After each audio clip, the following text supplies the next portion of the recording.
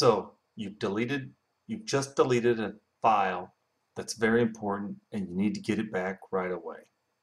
Well, I'm going to show you the easiest way to locate that file. Here's our very important document. I'm going to accidentally delete it right now. Oops, there it goes. No file. You can locate the file in the recycle bin. Click on the recycle bin and there's the file. Select the item you want to restore and then you can click restore here, or right click on the item and select restore here.